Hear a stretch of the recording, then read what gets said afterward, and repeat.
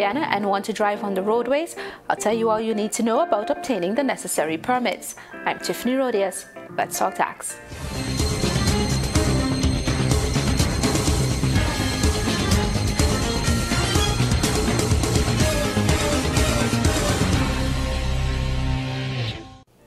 Any foreigner desirous of driving in Guyana must obtain a driver's permit from the Guyana Revenue Authority. I got my driver's permit! You can obtain a foreign driver's permit in 4 easy steps. Just complete the application form, which can be found on our website. Present that along with the original and a copy of your foreign driver's license. If the license is not in English, you will need to provide a translation document from the respective embassy or language institute. You'll also need a valid form of ID, such as an ID card or passport, and finally, 1 passport-sized photograph. The processing fee is just 2,000 Guyana dollars. Shut up and take my money! Once you have all your documentation, you can submit them to a GRA office at the Chedijagan International Airport, GRA's headquarters on Camp Street, or the GRA Corriverton branch office.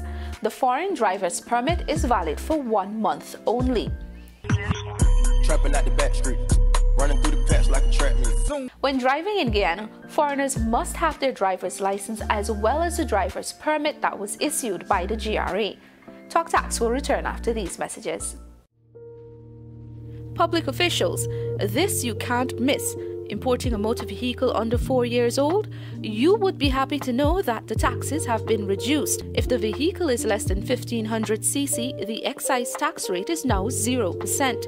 If the vehicle is between 1500 to 1800 cc and 1800 to 2000 cc, then the excise tax rate is now 10% instead of the previous 30%. Public officers will also be exempted from import duties and VAT.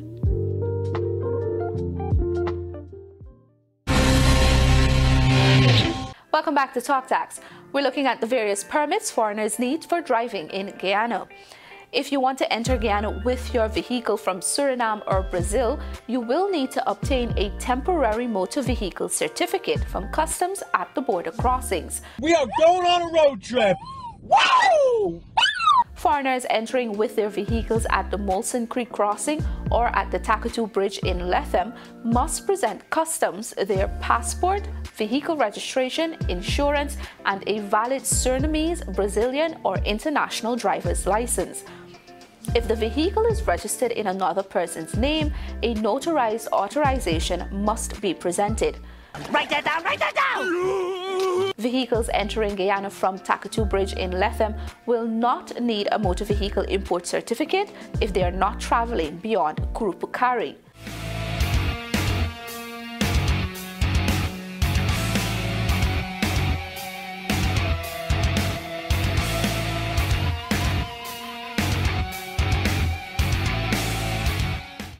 A motor vehicle import certificate is valid for 2 weeks.